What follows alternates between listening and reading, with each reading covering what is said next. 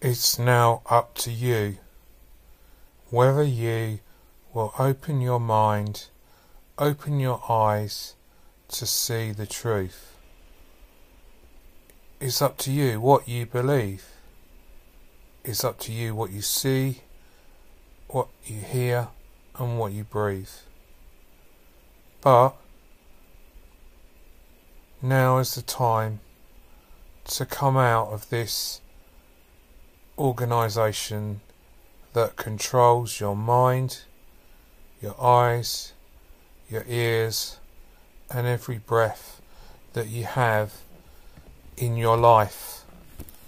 You need now to make a decision whether you will come out of the Jehovah Witnesses, how this will affect your family, and whether you are ready to come out now. Things have changed.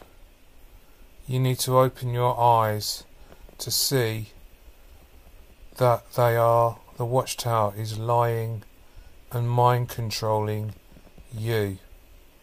Why is it that it doesn't want you to Google the news? Because it teaches you that it's fake news. But Googling is telling the truth about Jehovah Witnesses. So your mind is set upon everything that what the watchtower says is true. That's why it took out all its publications from its contradictions and lies, so that nobody could see it. But you can do your research online with ex-Jehovah Witnesses that have those copies of those publications that prove that it isn't fake news and that the watchtower is lying.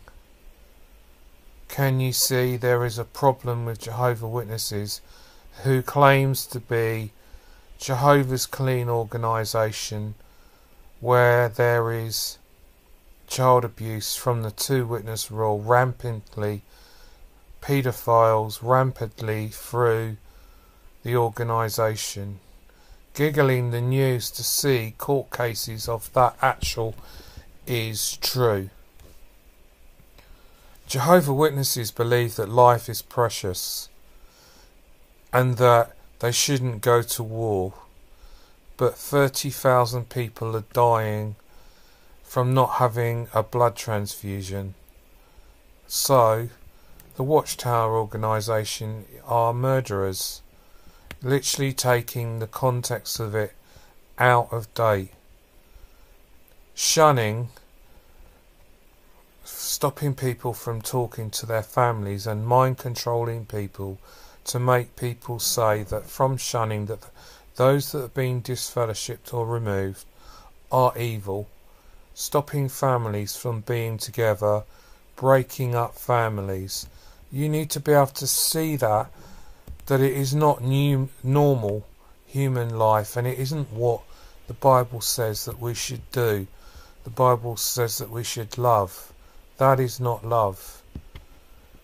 Lying about prophecies of Jesus coming in 1914, 1925 and 1975, and as the reasoning book talks about that 1914, that generation, when that generation passes away, Armageddon would come.